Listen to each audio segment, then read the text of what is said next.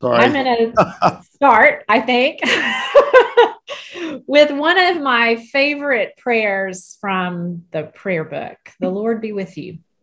Also with you. With you. Let us pray. O God of peace, who has taught us that in returning and rest we will be saved. In quietness and confidence will be our strength. By the might of your Spirit, lift us, we pray, to your presence, where we may be still and know that you are God. Through Jesus Christ our Lord. Amen. Amen. All right, I'm going to try to share my screen, and hopefully all will be well.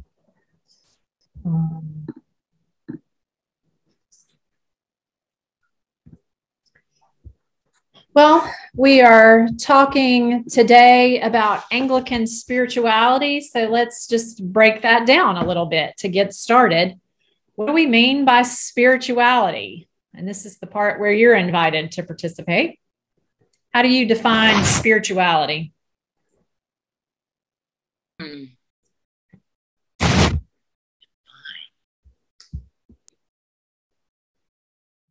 No right answer to this one. Hard one to answer. I've always thought that God installed in us a capacity to sort of seek outside the rational mind. And that's kind of what I refer to as spirituality. Our hearts are restless, as Augustine said, till they rest in you. There's something in us that is seeking connection with something beyond ourselves. I've always seen it. Oh, go ahead, Julia. I was just going to say that to me, spirituality is at the core of who I am and is my moral compass. It's where I hope to find the direction that I need to live my best life within God's teachings. Mm-hmm. Yeah, one of the definitions that I found said the basic value around which all our other values are focused. And I think that's kind of in line with how you're talking about that, Julie. I've thought about it as spirituality is the way we embrace and engage in our relationship with God. Mm-hmm. Also, the way in which we engage with the world, with nature, and with others. Mm-hmm. But that combined, it's not one or the other. Mm-hmm. Agree with that. Any other definitions or things you want to throw out around that? It means different things to different people, right? I mean, and people talk about spirituality who aren't Christian. We define ours in a particular way because of Jesus Christ and because we believe that Jesus shows us the face of God in a sense, but can be broader than just Christian spirituality.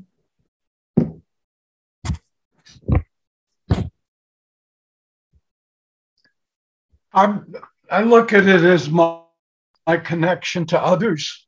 The word spirit has its origins in Greek. Yeah. The air that we breathe and share. And so in sharing all that breath and that's a form of connection with others. Mm-hmm. And it also becomes the basis of how we treat others. In that we share this space together. Mm-hmm.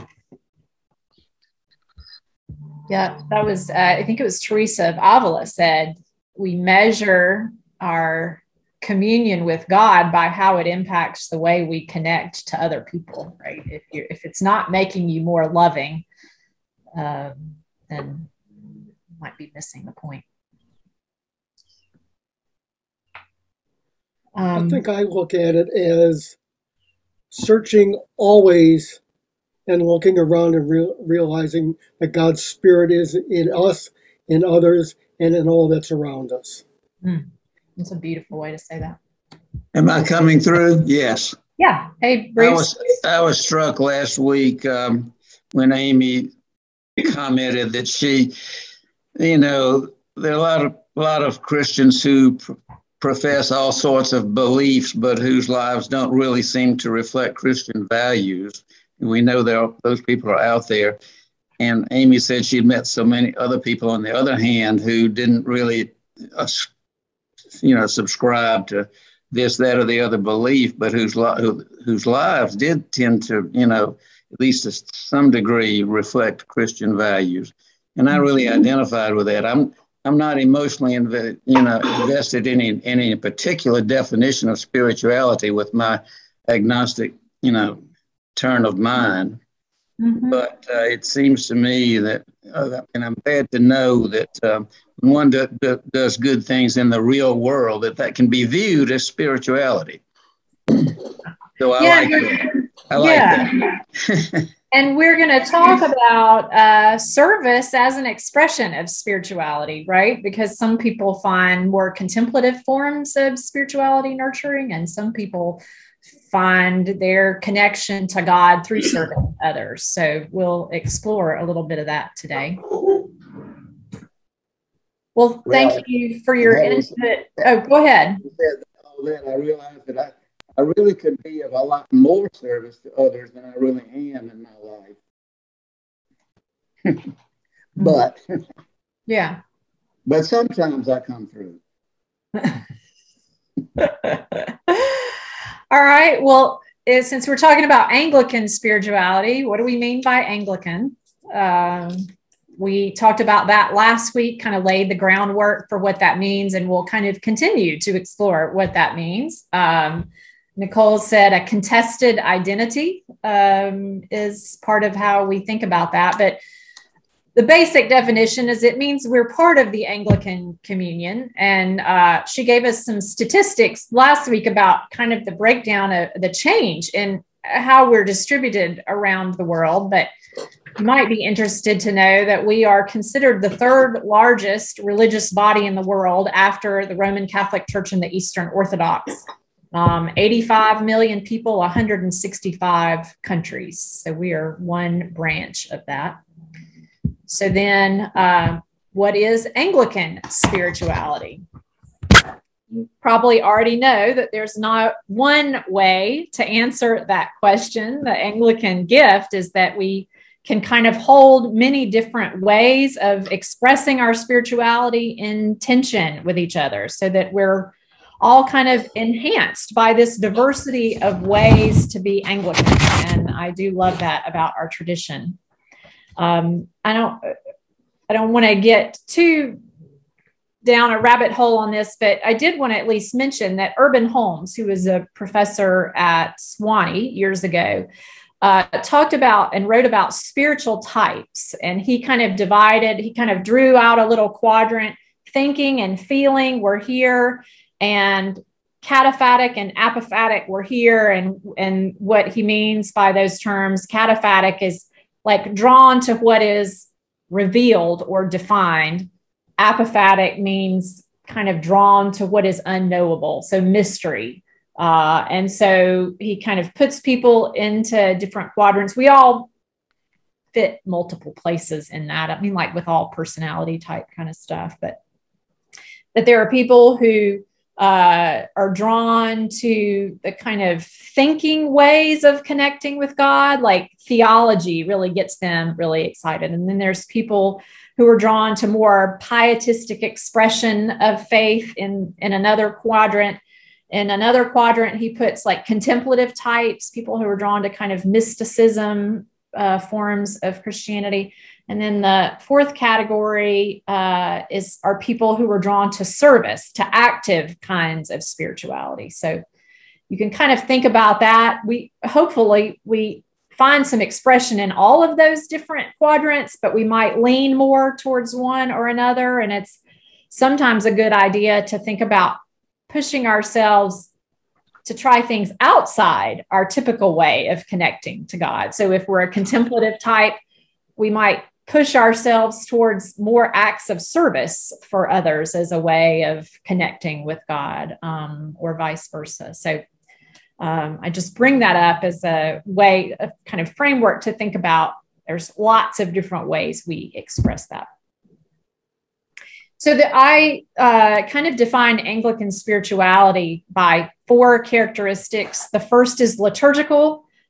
Praying shapes believing is one of our mantras, meaning the way that we pray shapes what we believe, how we express ourselves to God, and how we hear from God. And so that is part of what defines us.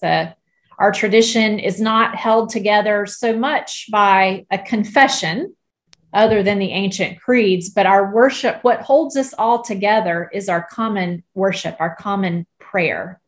And praying with others shapes you and kind of makes you into one body. And I think that's really important about our tradition.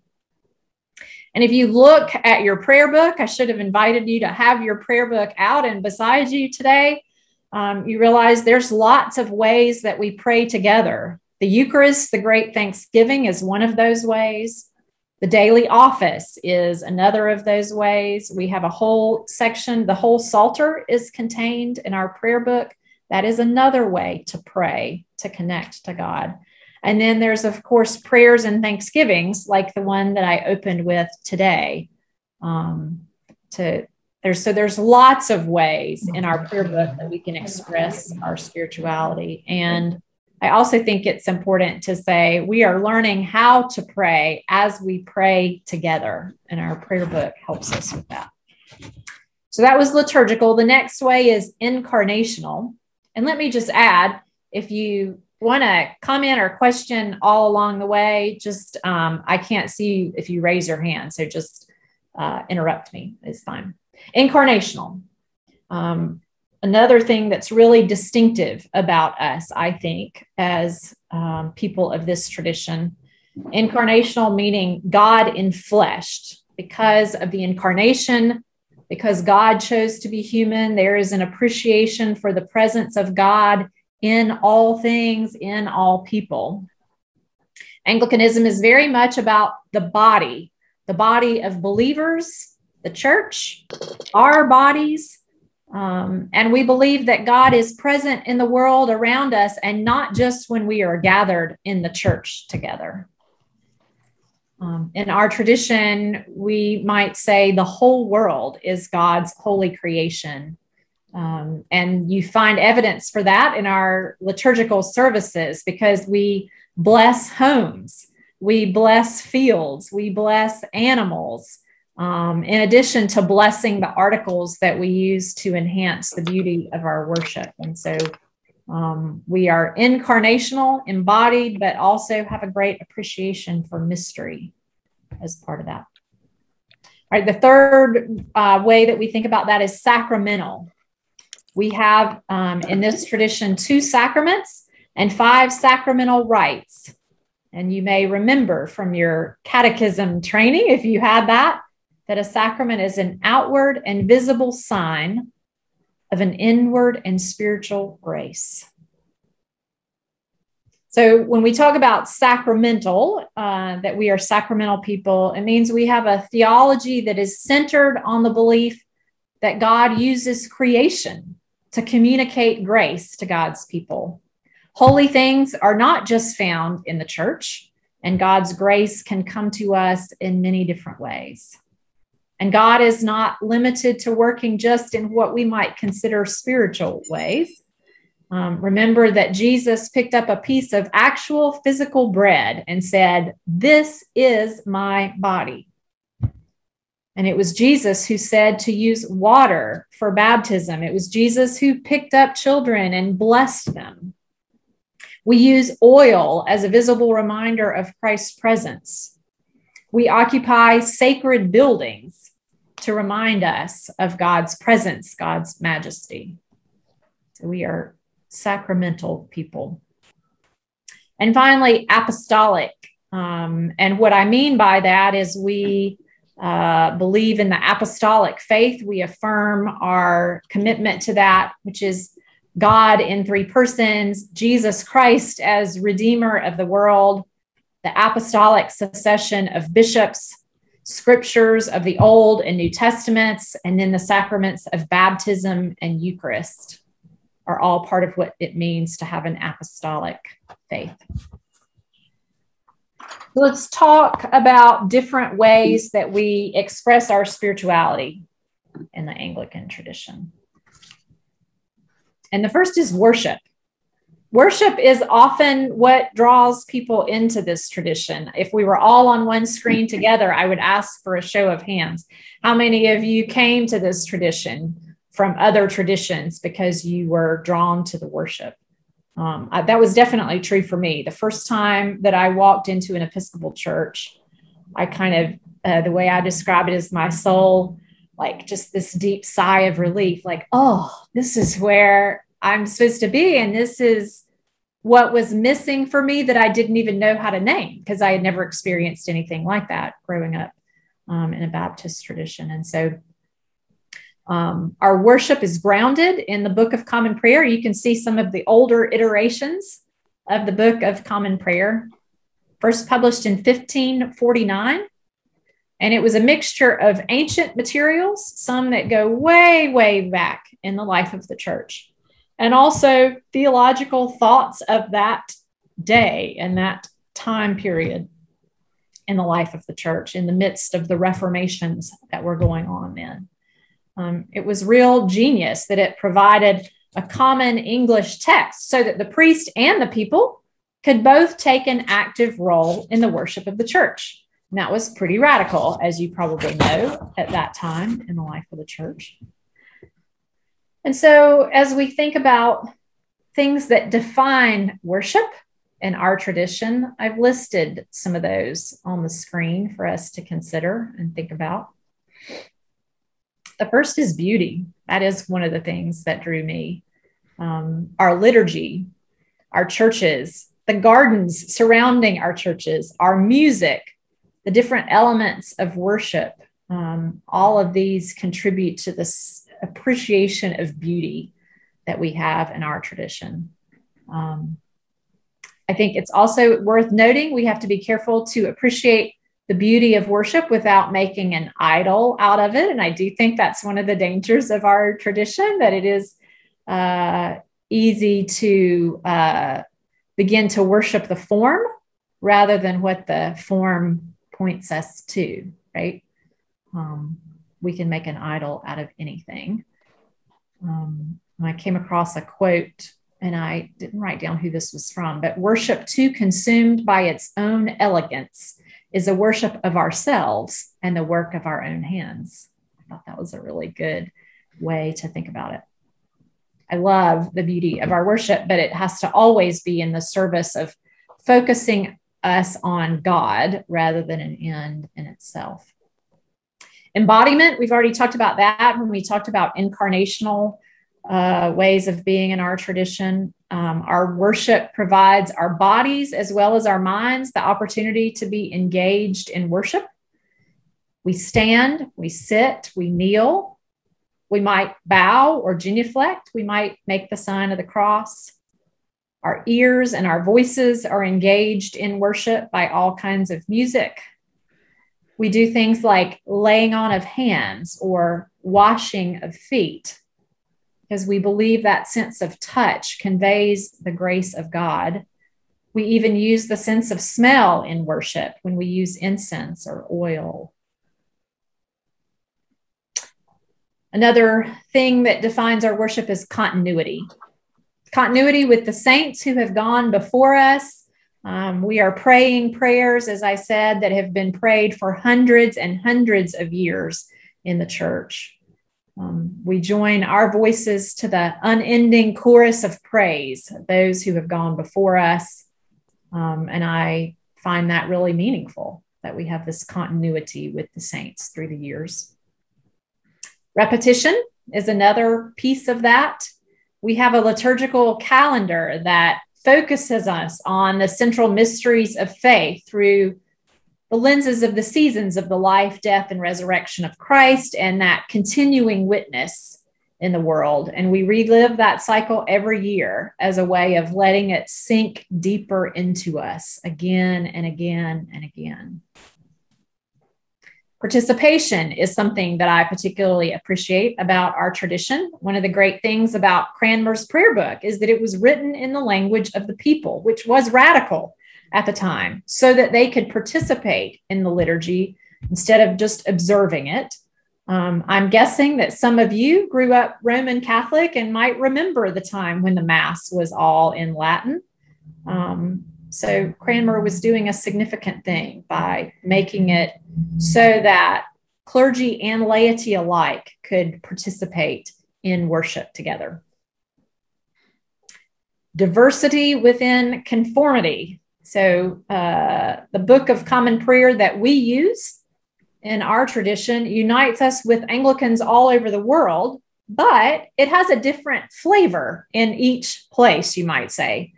The Book of Common Prayer exists in 200 different languages. Some that you would expect: Spanish, French, Maori. Some of you are familiar with the New Zealand prayer book. Creole, African dialects, Portuguese, Japanese, Lakota Sioux, Arabic. I mean, you might be amazed to know how many different languages the prayer book exists in. And like I said, each of those has its own influenced by the culture in which it is prayed. Another way that we talk about diversity could be like high church and low church. You've heard those terms before. Some worship embraces the kind of ceremonial piety of Anglo-Catholic or high church tradition. And some prefer something more connected to the evangelical tradition, what some people might call low church. And then many of us consider ourselves broad church, meaning we embrace elements of all of that. And then finally, as Nicole said last week, the inclusive way is part of what you might say defines us, the middle way. And part of the way I think about that is the grace that our pews are wide enough, hopefully, for people of many different perspectives to worship together, or as Elizabeth is credited with saying, we don't make windows into men's souls. We make space for a diversity of views as we worship together, because remember, it's our prayer that unites us rather than our belief system, or more than our belief system. Our prayers of the people invite us to include a broad range of people and circumstances, as it invites us to consider the needs of the whole world, balancing the individual with societal needs and petitions. And our worship is inclusive of all of human life. From birth, we have a liturgy for Thanksgiving for the birth of a child, baptism, marriage, death. So a way to mark liturgically all the significant events of our lives. All right. You with me so far? Mm-hmm. I was going to show a clip, but I don't think we have time for that. But I'm guessing some of you have seen Talladega Nights, the movie. And one of my favorite scenes in that movie is Ricky Bobby is praying the blessing before they eat. They're gathered around the table, and he says, "Dear Lord, baby Jesus, we thank you so much for this bountiful harvest of Domino's, KFC, and the always delicious Taco Bell." and then he goes on to give thanks for his family in some maybe a little bit crass ways. And so his wife gives him a hard time about praying to baby Jesus. She says, he did grow up, you know. And he says, I like the Christmas Jesus best when I'm saying grace. And when you say grace, you can say it to grown-up Jesus or teenage Jesus or bearded Jesus or whoever you want. And so he continues on. Dear 8-pound, 6-ounce newborn infant Jesus, didn't even know a word yet, just a little infant, so cuddly, so omnipotent. Thank you for all the races that I've won and for my $21.2 million. It's an interesting scene, and it's funny even its absurdity, but I think he's reflecting some things that many people may struggle with around prayer, or some assumptions that people may have that might not completely be in line with what our theology around prayer might be. One of those is he's talking about prayer as a one-way conversation. He's making Jesus into the image that he wants Jesus to be. I like the little cuddly baby Jesus in the golden fleece diapers. And it's just interesting to see how they play with different images of God. And more than that, it's like there is some gratitude in his prayer. I'll give him that. But also I pray so that God gives me what I want. And if I pray in a particular way, the wife tells him, make it a good prayer because I want you to win this race. So let's talk about what our tradition might say in contrast to that about prayer. This is from our catechism. What is prayer? The catechism says prayer is responding to God by thought and by deeds, with or without words. That's a beautiful definition, I think. Responding to God, meaning God has already reached out to us. It can be by thought, it can be by deeds, and it may or may not involve words or talking. Part of what I love about that is it's such a broad, inclusive way of thinking about prayer. I have lots of people tell me I'm not really good at prayer. Might be, not that they're not good at prayer, but that their definition of prayer could be expanded a little bit. Talking to God about what we need or want for ourselves is one way of thinking about prayer. But it can also be resting in God. We practiced that at our 9 o'clock Eucharist service this morning that we're doing during the month of February. Instead of a homily, we have a few minutes of silence to just sit and rest in God's presence, or to listen for what God might have to say to us about the scripture readings for today, or just to be. Knowing that as we are being in God's presence. Prayer is also for us communion with other people. Jesus tells us to pray for our enemies. It changes the way we see them. It changes us, and it's really challenging. There's lots of other ways to think about prayer in our tradition. Rosaries, silent meditation that we've already talked about. Contemplative reading of holy texts, Lectio Divina is one way to think about that. Walking the labyrinth, pilgrimages, retreats, silent days, all of those have a place in our tradition and are part of Anglican spirituality. Part of another thing that drew me to our tradition was that prayer could be silence. And the first church that I was a part of, the church where I was confirmed in Greenville, South Carolina as an adult, they had something called an Advent Quiet Day. And I'd never heard of that, but I sure did want to go. And it was so meaningful to me to have that space to just be with God in that kind of way.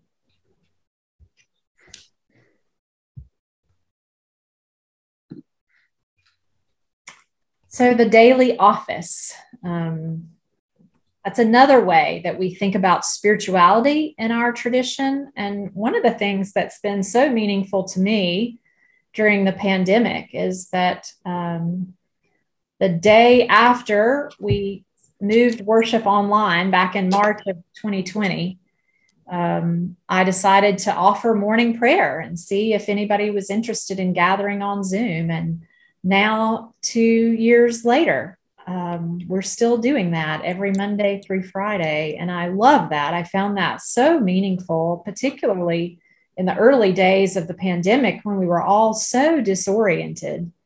To gather with some of you every morning at 9 a.m. gave some structure to my day. It gave me some grounding, spiritual grounding, to start the day that way. And I think there's something so meaningful about ordering our lives around the daily office.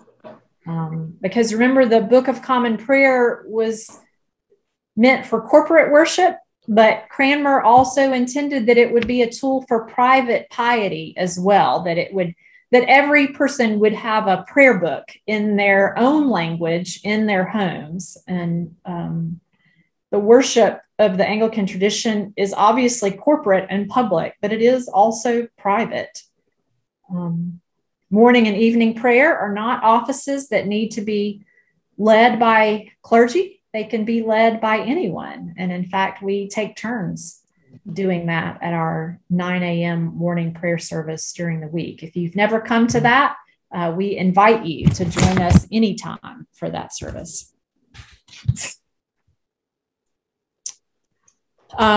So I put a few prayers here that I'm not going to read them. I'm just going to give you a chance. Hopefully some of these are familiar to you. The first one is a prayer from morning prayer. God, whose light divides the day from the night and turns the shadow of death into the morning. I just love that.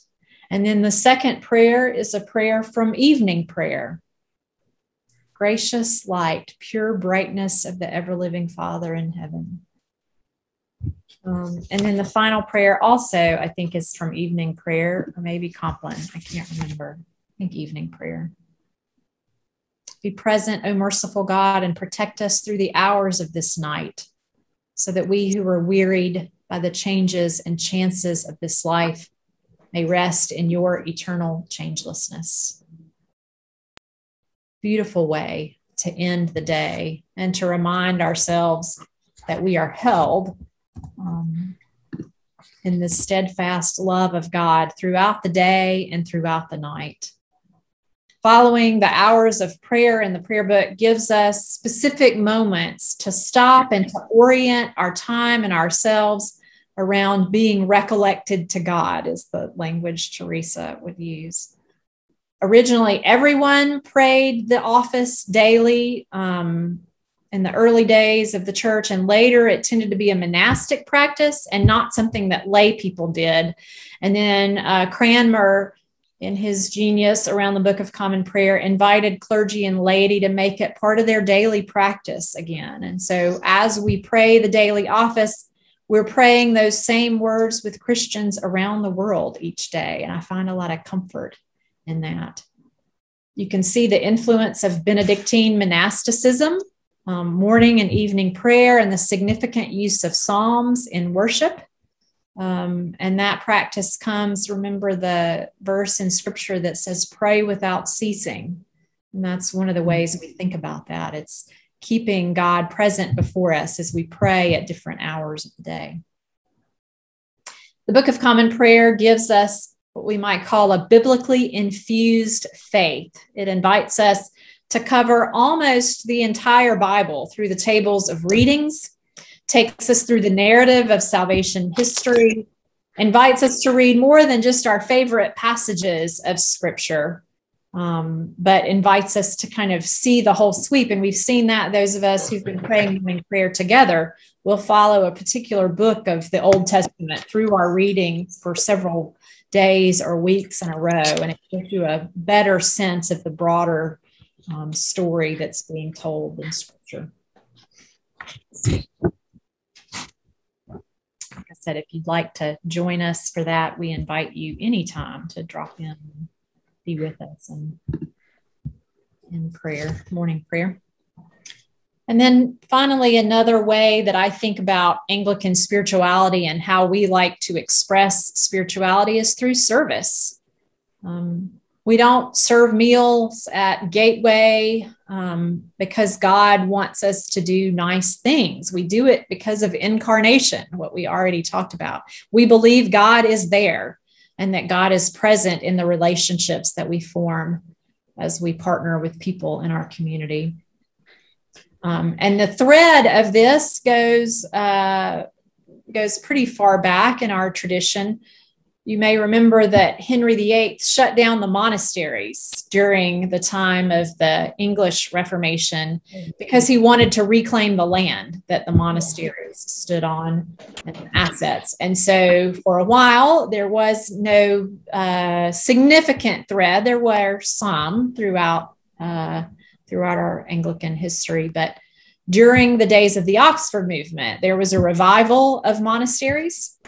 And part of that was deeply connected to caring for those who were impoverished in the SSJE that you've probably heard of, that we have some people connected to in our parish, were part of that work. Caring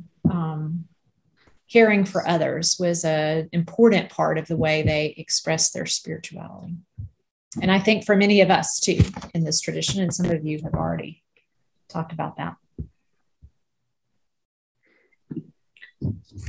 So why does all this matter? What are the assumptions that we have that kind of get us to thinking about this? And here are the ones that I have defined. God already loves us and is reaching out to us all the time in lots of different ways. Some of you have named those different ways when we got started today, that spirituality is not one particular thing, but it can be anything that helps us deepen our connection to the God who loves us. The state we are in now, we're always being invited to be transformed by God. And that we have a role in that process, and that spiritual practices can be one way that we are being transformed by God. And as we look towards Lent in a couple of weeks, I think that these spiritual practices can be a guide for us in the Lenten season into deepening our movement towards God and towards loving other people, as some of you said. And so you might consider if there's a spiritual practice that you want to take up to help you draw into closer communion with God as we approach the season of Lent. And the last thing that I will say is what I mentioned earlier, what Teresa said. The test of any spiritual practice is, does it make us more loving? Does it call us back to who God created us to be? All right. Now I'm interested in hearing your thoughts and reactions to all of that, because it's interesting when you're teaching on a subject like this or preaching or anything else. As soon as you say something, you could also say the opposite, and that would be true too. So now I'm inviting you to share your thoughts about spirituality or some other ways that we express our spirituality in this tradition that are different than those that I named, or to argue with me a little bit about some of that. I would like to say something. Yeah. Gretchen, you probably need to lean forward a little bit so we can hear you well. Okay. From the moment I was born, I have been connected to spirituality. I cannot tell you exactly in what way, but my parents took me down to the South to see all my grandparents and so forth. And I was like 6 weeks old, and I had my, I was at the little church there in Jacksonville, Florida. They had me being baptized there. And I've heard about these things for a long time, and it just made me just feel so kind of welded into all of the people that were really part of my whole early life. And geez, sometimes I've forgotten and I would get away from the church. That was only like one long time. Broke both of us during some part of when so many, when in the South, all the Southerners wanted to keep on beating up on Black people. So during that time, we quit coming to church, and we're trying to do other things. But I just feel like it just has been always there for me. and whenever and whatever. And this is not a big deal spirituality thing I'm trying to say. It was just like the love that just started and it still continues.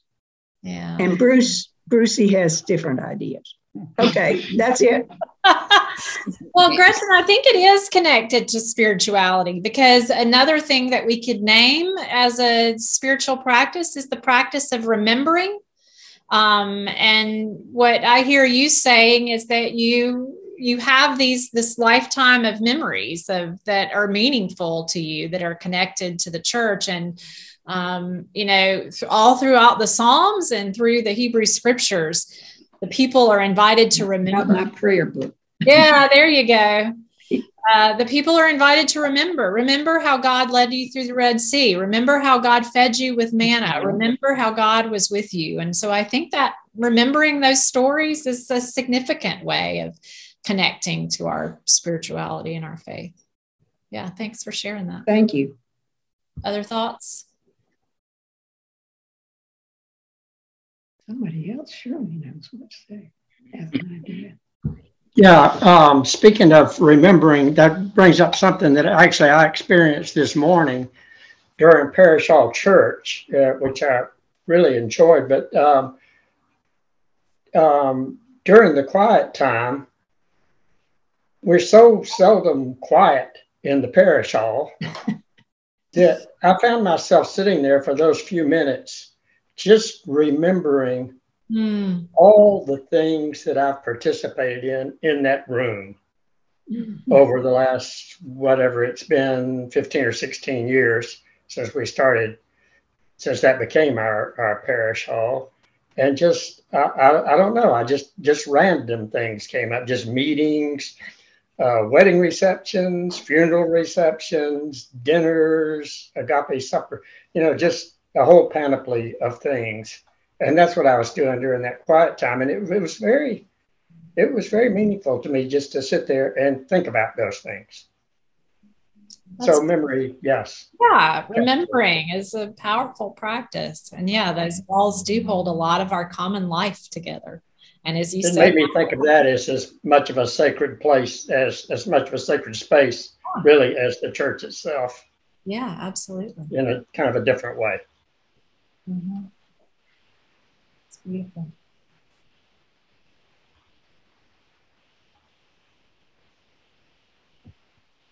I grew up moving around a lot, and I sort of came to think of the Episcopal Church as my hometown.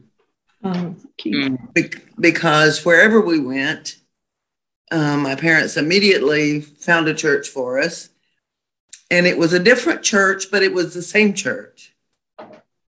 When my sister started college, we were living overseas, and she came back and we didn't see her for a year. But she will tell you that when she went to church, she was with us. Oh. So that's just been it's family. Yeah. It's home. Yeah, I agree. I have a couple of things about the prayer book that are meaningful to me. Well, there's a lot of things that are meaningful to me in the prayer book, but one of the things, if you don't think that you have the time or inclination to go morning prayer and evening prayer through the whole thing, it starts on page 137. 137, the daily devotions for individuals and families. And it's one page that covers those 4 times. Now, I don't always do that, I'll admit. But I also admit that when I do that, my life and it's different. It's really helpful to me. So you're reminding me to do this. And I also, I have said this to people, particularly, I guess, in the Wednesday service, but the prayer book is not secret, and the services are not secret. I have often said to people who are not ordained, to read the Great Thanksgiving out loud in your own place. Nobody's going to get you liturgically. Yes, that's what the priest says, because if we all said it together, it would be a little bit, and it's the priest's duty at Sunday service to say it. But those words are so wonderful, and to say them out loud gets to your soul. Yeah. And I invite people to do that, because I think it's an invitation that is worth doing. Mm-hmm. Yeah, that's great, Barbara. When I was considering ordination in the Episcopal tradition, Wallace Marsh was my sponsor at the cathedral. And he invited me as a spiritual practice to pray with the ordination service, kind of along the same lines you're talking about. As I was doing discernment, pray with that service and use that as your kind of lectio divina, so to speak, and hear what God is saying to you through that. So yeah, I think that's a great practice.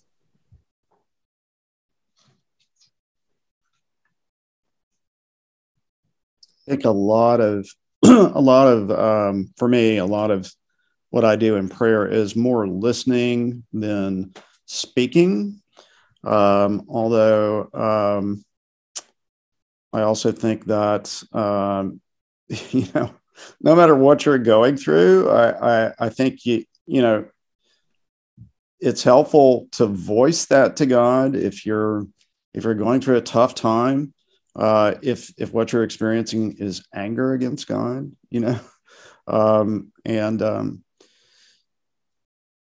I also think that for some of us, a spiritual life and kind of the life of a mystic comes more natural than to others. And I was kind of reminded of that as you were speaking, Gretchen, and my Daniel is different too. So I think we have sort of different kind of natural capacities for that. For some of us, it's very easy to, and we just see it everywhere. It's like, make it stop. So at any rate, don't feel discouraged if it doesn't come naturally to you. Kind of be patient with yourself. Yeah, you could listen to that. Yeah. You could do it. I agree with that, Paul. I grew up like just knowing one way to pray, like you have your list of people, kind of how we do, and that's important.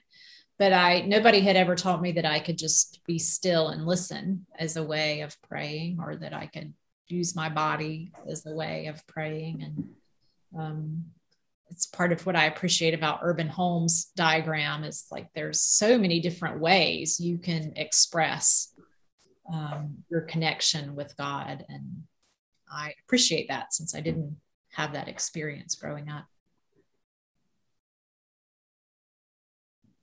And I think it's good what he says too about, it's okay to push out of your comfort zone a little bit too and try things that are not your natural bent. Mm-hmm.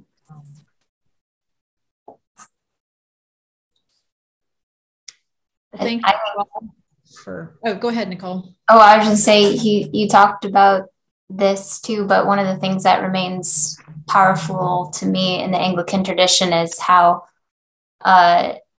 is our devotion also with the saints, in terms of thinking of how we are all present in Christ. And so some of these prayers that we've inherited over the years, to pray them again, also makes me feel companioned in my spirit, knowing that so many have prayed these same prayers before me. And even if I don't even agree with some of the theology or some of the language in those prayers, to enter into that though feels somehow like I'm being held beyond my own sort of self, and that remains a sort of powerful part for me, not only when I pray or when I sort of think about the saints, but also in the way that our whole year is organized, that there are other people elsewhere who have done these very same things at these very same times, for years and years and years. And that's really powerful to me too.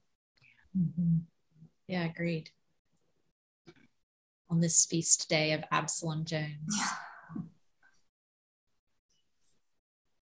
Well, thanks to all of you for engaging around this today. Next week, we will be blessed to have the Reverend Alan Samlin with us, both preaching at our 10 o'clock service and at 11:15 to talk with us about Anglican and Episcopal history. I'm really looking forward to engaging with that with him and with all of you. Lots more good stuff to come. So thanks so much. Y'all have a great week. Thank you. Thank you. Thank you. Thank Good you. to have you Thanks with us, Jean. to all of you. Take care. Thank you. See you Tuesday, Amy. Yeah. Thank you all. Bye, everyone. See you Bye-bye. Wednesday, Barbara. Bye, everyone.